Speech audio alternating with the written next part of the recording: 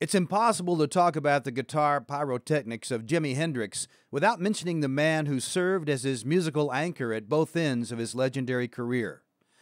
Most fans know that Billy Cox was the bassist in Hendrix's band of Gypsies. Some may even know he played on the very first notes of Hendrix's famous rendition of the Star-Spangled Banner at Woodstock. But the Cox-Hendrix connection goes back to the days when the latter was an unknown musician playing an out-of-tune guitar at an Army base in Kentucky. In fact, it actually began long before the two men ever met. William Billy Cox, a Wheeling native, was born in 1941. His parents encouraged him to play music, and his early interests included piano and saxophone. His family lived a stone's throw from the Capitol Music Hall, home of the Wheeling Jamboree, and a young Cox listened to the incredible musicians that appeared on the show through an open side door. He also grew up listening to Nashville radio station WLAC. The station's 50,000 watts had a huge reach, especially at night, and had a popular program that featured raw R&B and early rock and roll.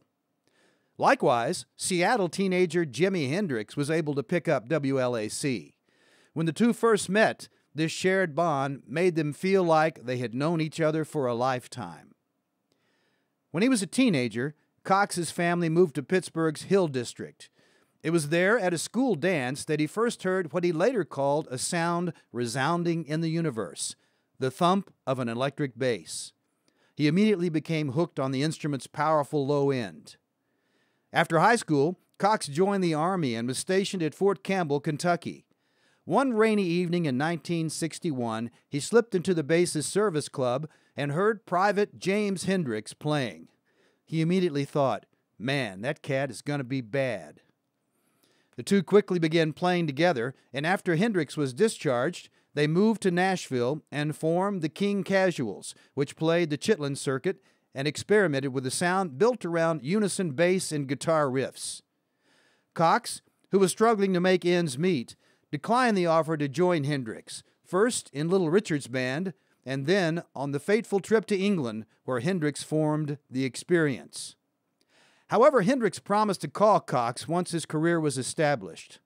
In the meantime, Cox spent much of the later 60s doing session work in Nashville and playing in the house band of Noble Blackwell's Night Train, a local R&B TV show that was one of the first to feature an all-black cast.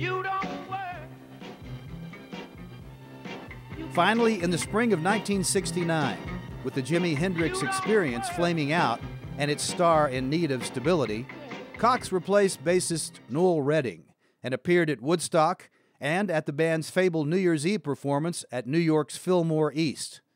That concert, which featured drummer Buddy Miles, would be immortalized as the live album Band of Gypsies.